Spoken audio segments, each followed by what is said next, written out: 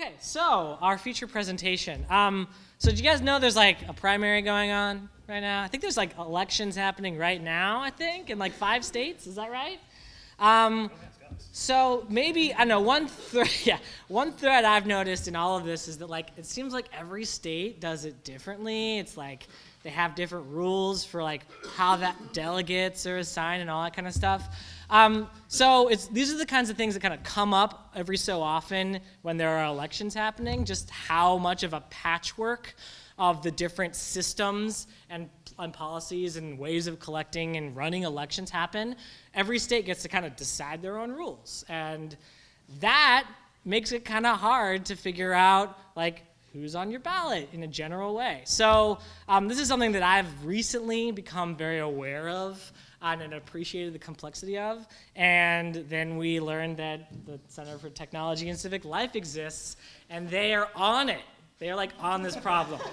So you're gonna hear about exactly how they're on it right now with Tiana and Donny. Thank you.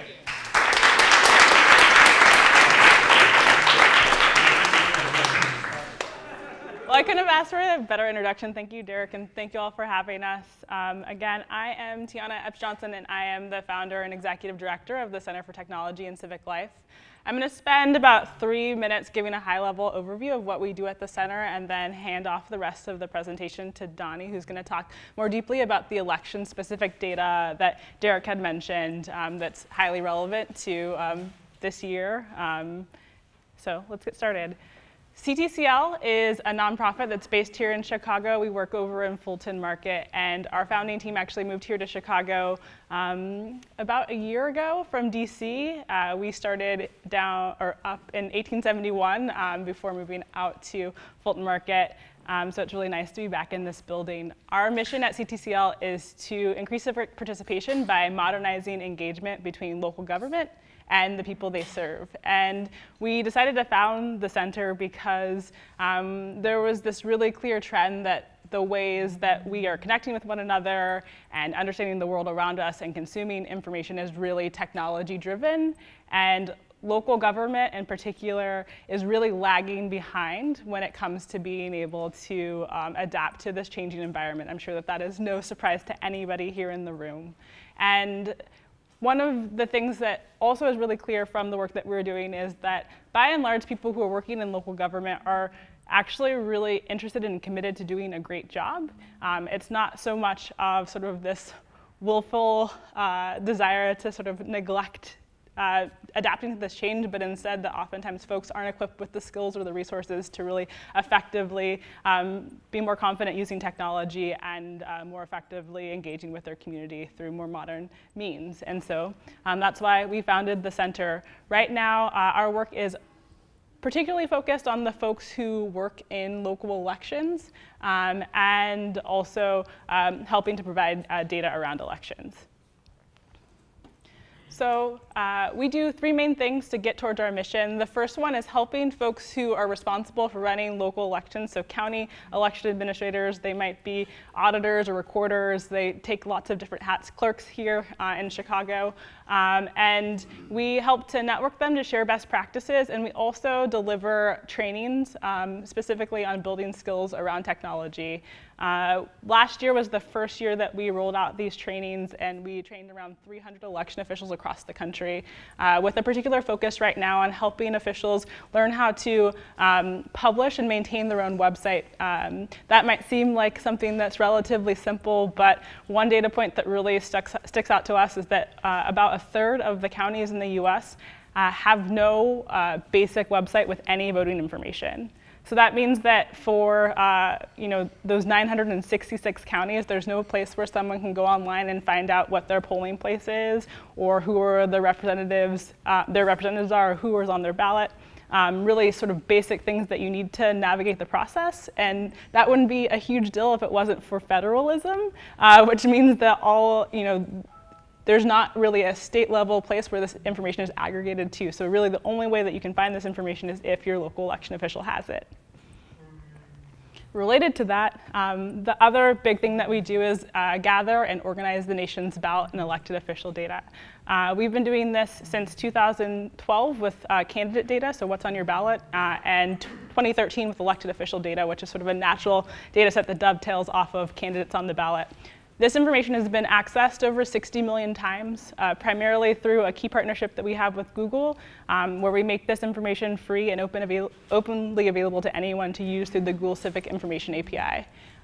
So I'm going to hand it over to Donny now, who's going to talk more in depth about those data sets and how y'all might be able to use them this cycle to both connect with the information for yourself and also to maybe build some tools on top of it.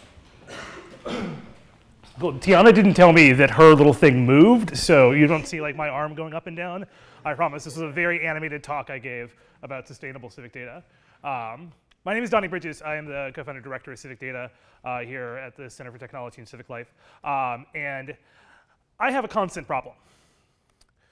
So what I do for most of my day is figure out the answer to these two questions, right? What's on my ballot? Who represents me for across the country? My problem is that the reaction that I usually get when I talk to my friends is, so what? Like, this is a problem that should be solved, right? You just go on the internet, it's 2016, and you get the answers to these very, very simple questions about democracy. So the first thing I want to do for y'all here is like justify my existence for a second, which I've been trying to do for about 31 years now. Hopefully I'll have better success tonight. So, let's talk federalism. Tiana mentioned this. There are almost 8,000 places, 8,000 offices in the United States that are in charge of elections, like full stop. That means that if you are trying to find out something about your personal election, like you have a 1 in 8,000 chance of like spinning the wheel and getting to it. But it gets even worse, right? Because as Tiana mentioned, a third of these places don't have any information about elections online. So we have a giant disaggregated set of people with giant disaggregated sets of rules trying to put together information about the same thing, right? Who's on my ballot? Who represents me? So it shouldn't be a surprise to you that this information, and any civic information really, if the folks on our other side who work on creating websites that are nice and pretty and create data very well, come out with information that is dubiously machine readable. Not exactly GIS.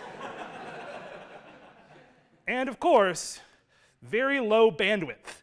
These are real live millennials interacting with snail mail. This will be in the Met one day. But this is the way this information lives, right? If you are a local election official in a rural county, maybe you don't have a website, maybe you only have 2 people in your office, and all you guys are really caught up to so far is email. You'd love to have a website, but you don't have the budget for it.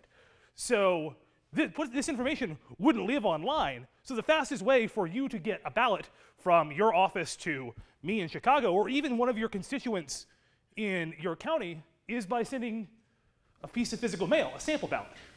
Which is all well and good if you're 3 weeks out and you remember where you put your sample ballot. But if it's the night before an election and you're like, oh shit, there's an election, as I'm sure nobody in here has ever done, that's not a lot of help to you. So that's why we decided that we were going to start these projects to just put, at the very least, the most basic information out there in one place so that voters and people who wanted to interact with the government could go and find this in the places they're already looking for. And also so that people like you in this room, the people who build things, the people who build tools that like drive civic change, don't have to go and do all of this terror work yourself. Like we take the faxes so you don't have to. Okay, brief aside, I promised you about the fax machine. All right, there is only one piece of equipment that if you like took away from me, I would not be able to do my job, and it is like the e-fax number that I have to my email box. But this year, what we're going to do is we're going to get a physical fax machine. And Tiana, I haven't told you about this, but this is a materials, equipment, and resources request. A physical fax machine that is going to dump all of the physical faxes into a giant trash bin. At the end of the election, I'm going to have a bonfire. You are all invited. We're going to do it somewhere where it's hopefully legal. So, about the data sets we collect from these folks. The first one is called the Governance Project. This is a data set of elected officials and contact information for those elected officials. That is nationwide, goes down to at least the county level, and it goes to the city level for every city that is above 130,000 people in population. It used to go to any city that was bigger than Stockton, California, but we finally got Stockton, California. You're welcome, anybody who's listening from Stockton. This also includes information on websites, information on Facebook pages, information on Twitter handles. So just a one-stop shop for places where you can go to put in your address and say, who are all the elected officials that represent me? Very similarly, the Ballot Information Project does this for candidate data. Previously, we've gone down all the way to the county level. This year, we're going down all the way down to your mosquito control boards, your tuberculosis districts, your airplane control, your hyacinth control districts, which is Lee County, Florida. You got to control your hyacinths. Those are all real elected officials, by the way. And we put together some basic information, including like, who is going to be on your specific ballot. So we tie all of this information to political geography, and we're going to do a little quick demo on how we do that in a second. And then we also give you, again, sort of just basic contextual information, what is the website you can go to learn more about, if I have a Facebook profile, anything like that.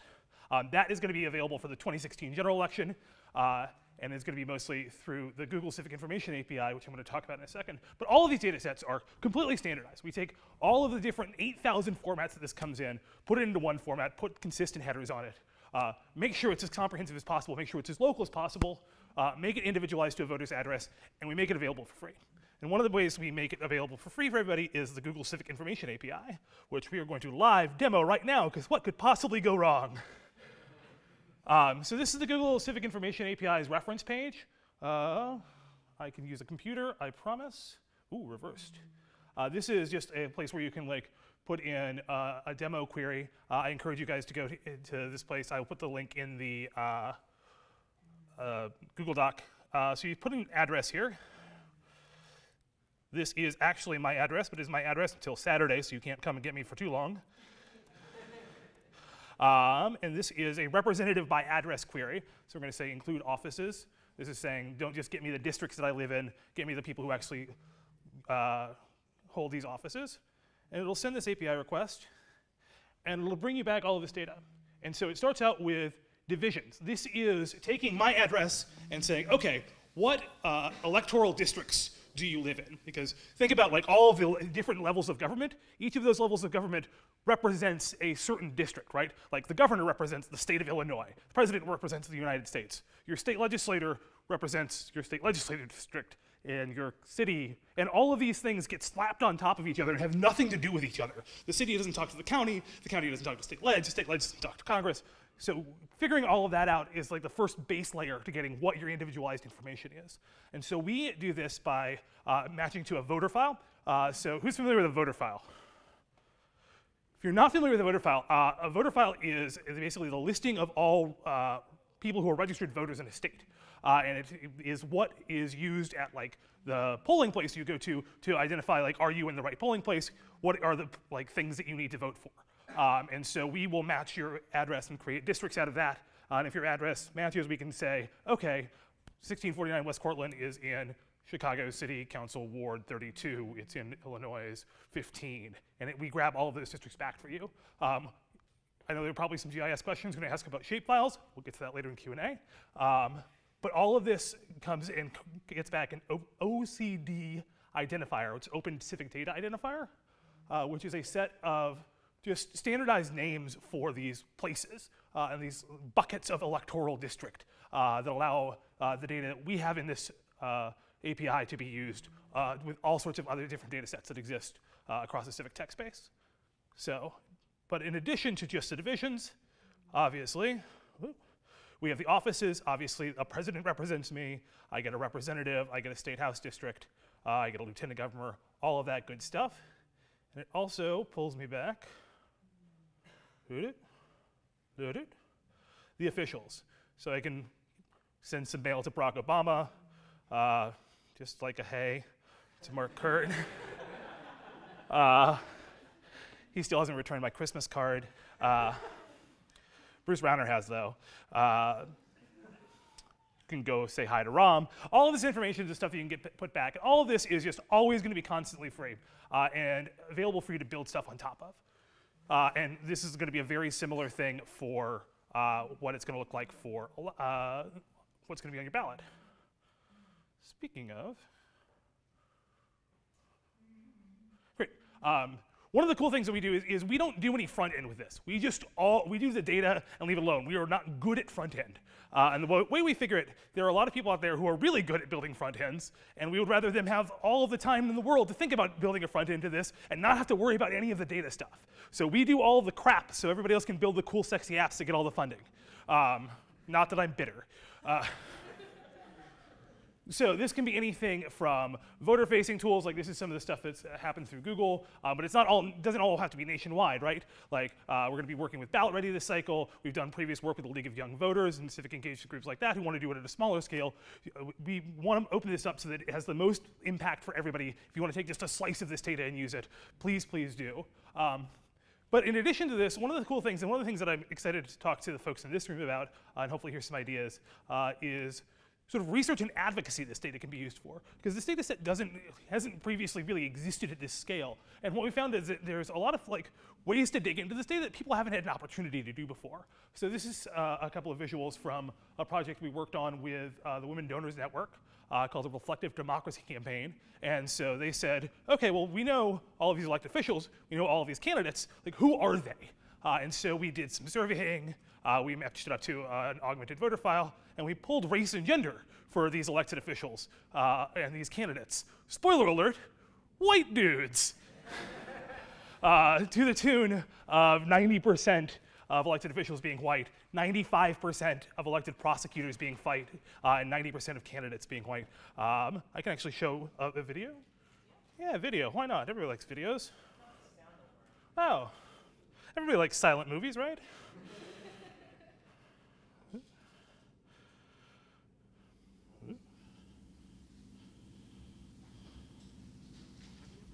Yeah. Actually look like. Let's zoom out from the people we see in the media and the people we talk to every day. That's Taylor and look Swift. at the big picture. About 314 million of us live in the United States. 51% of us are women, and 49% of us are men. 63% of us are white. 37% of us are people of color. Our country is changing fast, but are the people who represent us, from city council to Congress, keeping up with that change? Do we live in a reflective democracy? We did some research, and here's what we found. We studied 42,000 elected officials who represent us, from the county level all the way up to Congress. If they reflected America's population, our elected officials should look like this. But it actually looks like this. 71% of elected officials are men. 90% are white. And 65% are white men.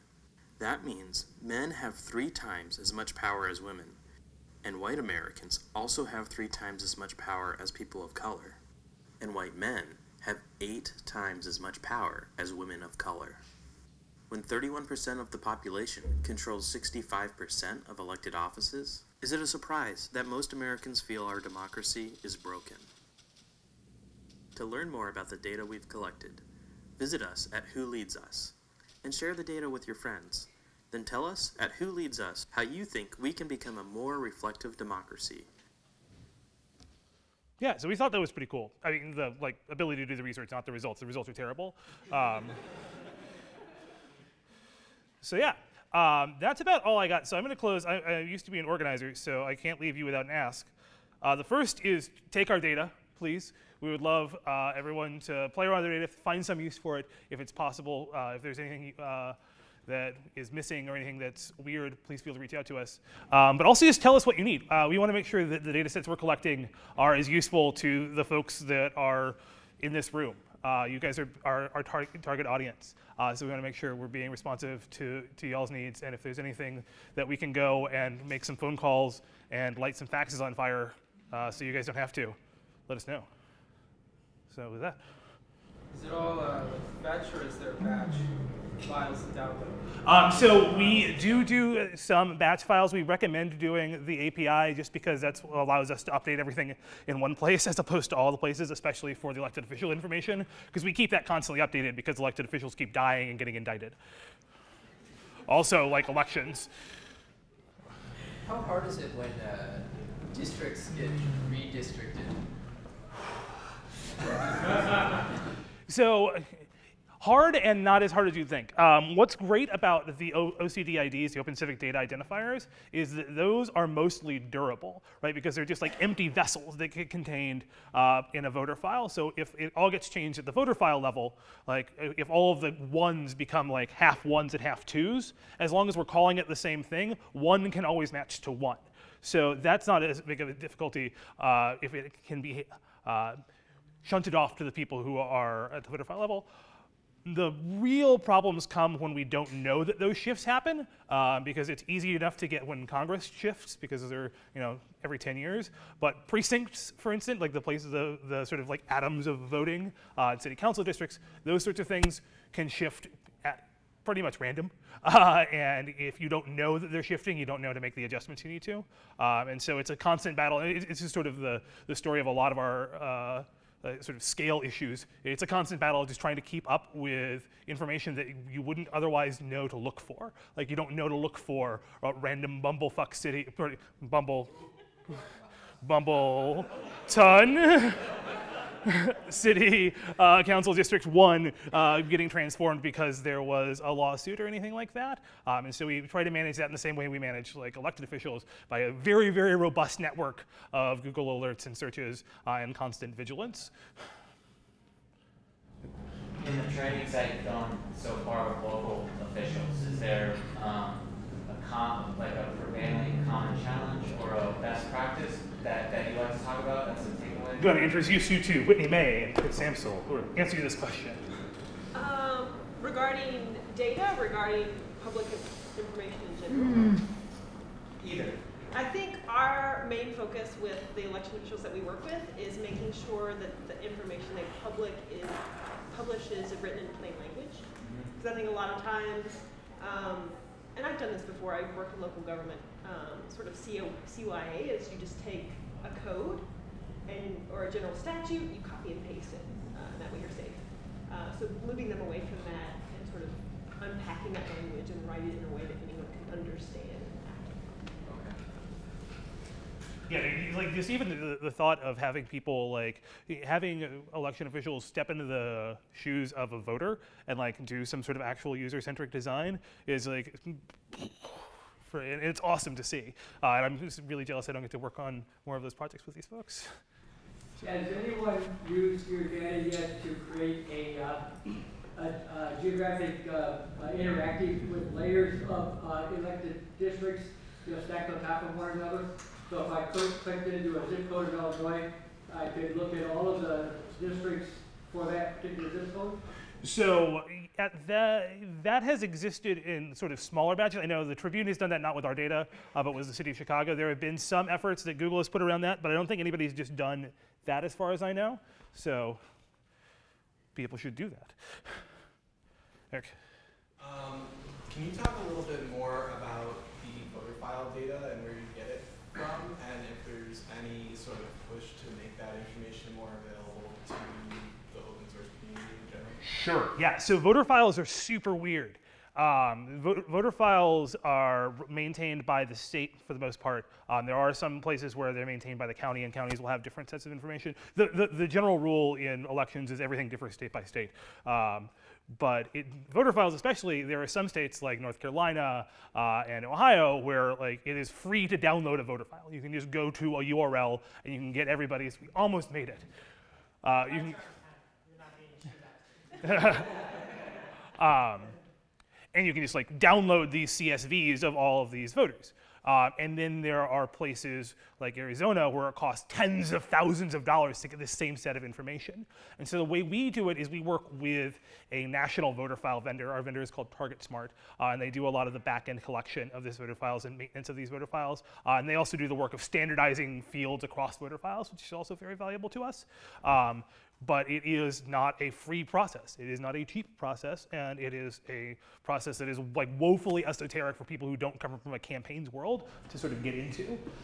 So I don't know, honestly, if there is a movement about getting more open source voter files. I know that voter files are one of those tricky things because they have lots of personal identifiable information about people who may not know that they have lots of personally identifiable information just out there on the web. Like, I doubt that a lot of people in Ohio know that I can go like figure out where they live and the last 7 times they were in the polling place, like in 2 seconds. And so there's like not a huge there's like a public squick factor that goes into it, but I think it's definitely something because it's a very, very useful tool, both like for just purely finding out geographies to doing like experiments and research into vote histories, things like that. As you might imagine, the data in a voter file is particularly valuable to people running for office, and so the biggest effort to sort of democratize voter files and make them more accessible to candidates that might not have the money to otherwise do that is through the Nation Builder software. Yeah, Nation Builder wants to have a free voter. Can you do this sort of stuff for school districts? So school districts, yes and no. We're going to, hopefully by the end of November, have a much better handle on school districts because school districts, as I'm sure you're aware, in some places are nicely delineated, and in some places, like the state of Arizona has like 15 counties and somehow like 2,000 elected school districts. So we are working on building that up right now, but right now we're trying to focus on just the core sort of like constitutional and legislative districts. We do have some judicial districts that are going to be getting loaded in very soon, and like I said, we're also trying to get more special districts. Would that be only school districts with elected school boards, or? So, at least in the first batch, I would imagine we would be focusing on the folks that would have elected school boards, because a primary use case for this data is in displaying who would be running for the school board office, who would be elected school board. I don't know if the information sort of lived in the same place as an elected school board versus a non-elected school board, we would load both in, but we wouldn't sort of go out of our way to hunt down the unelected school board, if that makes sense. What's your relationship with the Google Developer API? And that calls your staffing services. So Google services too? So yeah, there are a bunch of different data providers that go into these APIs, obviously, because there's a lot of information that they want to service. And so we are one of the main providers in terms of like baseline information. That information gets supplemented and switched around in a lot of different ways. One of the big relationships we have for the election day tools is we work closely with the Voting Information Project, which is a project of the Pew Center on the States that primarily focuses on getting official data around polling places and where people go to vote. And so on election day, you will see where do you go vote and who's on your ballot next to each other. And that's sort of 2 pieces of data from 2 different sources getting zipped together. And so that happens a lot, and we're really happy when it does, because it means our data is interoperable, and we would like people to use our data for everything.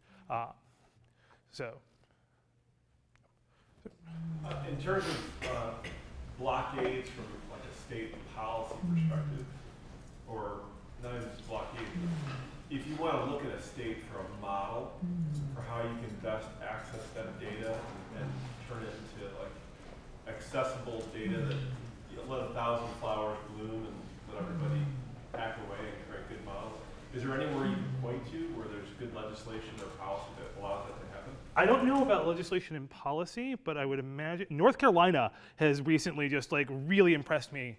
There is a like FTP site where you can download everything you could ever possibly want about North Carolina elections. Large data sets. I mean, you can look at. You can independently validate the analysis that they are doing on voters that are likely to not have identification, that would are targets to push that ID so they can get to the polls. And it's something that's relatively new that they're working on. But in terms of just letting it all hang out, North Carolina has been very impressive for right now. I'm not going to shame any states. At the more local level, Maricopa County, Arizona is sort of a pioneer about having data open, which is interesting because that's where Phoenix is, and they were just in the news for sort of things that feel like they're on the opposite side. But they were decades ago now the first place to ever have online voter registration, and they actually have shapefiles for their district, which is something that's really unique at the election in the elections space. So they are an interesting local model for being able to access information. Do you make the precinct boundary data that you sort of make from the voter file public? So we don't make the boundaries public because it's basically a creation of all of the addresses, and that would just be republishing like the voter file. You probably could work your way around that. But the other thing about especially things like precincts are that they are so finely tuned and finely grained. Like there are precincts that run across apartment buildings, essentially. Like it's very, very common if you're on the odd side of a street versus an even side of the street, you're in different precincts. So when you start trying to like fuzzy match those sort of precincts, then you end up with like so many edge cases that everybody essentially becomes an edge case. New York has some places where different floors. Yes. Yes, if I have one ask for the group, please, if you use our data or anyone else's data, just don't build a tool that only searches for information using a zip code, because that will get you all of the wrong information, because zip codes do not say anything about electoral districts. And it's a common sort of first misstep when folks are wanting to build really awesome things. It seems like a logical way to be able to associate people with the information that you'd want to connect them with. And so that'd be my one ask for the group, in addition to use our data. If you have a logical thought, you're doing it wrong. And it's federalism's fault. I was just having a conversation this afternoon about the order file, state of Illinois, and I work for a large organization, one of the biggest political organizations in the state. I can tell you, if you guys got together and you were able to develop a national open source order file, it'd be the single greatest thing you did to democratize things. Candidates, the only thing holding some parties together here in Cook County, the endorsement of the Democratic Party means nothing except one thing. They control the order file. It controls candidates. There's just a handful of vendors across the country that control the industry. They make tons and tons of money. There are very few places where voter files exist outside of the party infrastructure, and the party infrastructure, both parties, hold it over the heads of candidates. If you really want, if you want to get a lot more candidates, you want to open things up, have a national voter file. So I will say a couple things on that. One, I really enjoy the color of your shirt. Two, I think that you're right, and I think that, as Tiana mentioned, Nation Builder is sort of going towards that model of trying to make it as open as possible. But I think that one of the big things, especially if we're talking about party infrastructure, and this is me taking off my 501c3 hat and not speaking as an organization, but speaking as an individual who's unrelated to the person sitting over there. Is that a lot of the add value on that comes from things like the voter activation network and these tools that are built on top of it are not just built on the voter file itself. Like the Ohio voter file itself isn't going to really help you, except like it'll show you who your fours are or the people who voted in the last 4 elections. But I think that there is like utility that can be made on top of that. Your point is well taken. And if everybody made their voter files more open, then I would know where everybody's electoral districts were, and I could sleep a lot better in October. Last question. Are you primarily targeting the current state of the world, or are you also supporting historical queries of how things used to be? So we are currently focused on current reality. But as we have more and more past reality in our existence, we are also maintaining that past reality. Which is to say, we're not going out right now and getting historic, like state legislative candidates data. It's something we've talked about in the past. But as we move forward, we're able to do, like, we're starting to be able to do longitudinal analysis on candidates from 2012 and 2014 and 2016, and things like race and gender and things like that. So stay tuned. But could you use that data model if you wanted to create these? You absolutely could. And then you could use a tool called dedupe to match all the identifiers up.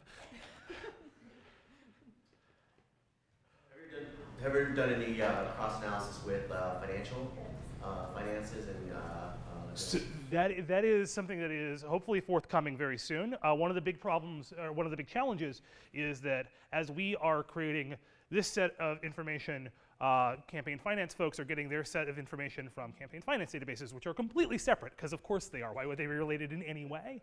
And those are, of course, like maintained in different places. And so hasn't been, and because we need this data at sort of different times, since campaign finance data is often relevant much earlier than sort of like who's on your ballot information, there hasn't been a lot of like mushing together yet. And so right now, I think one of the things that we're going to be hopefully doing this cycle is trying to like make the mushing easier.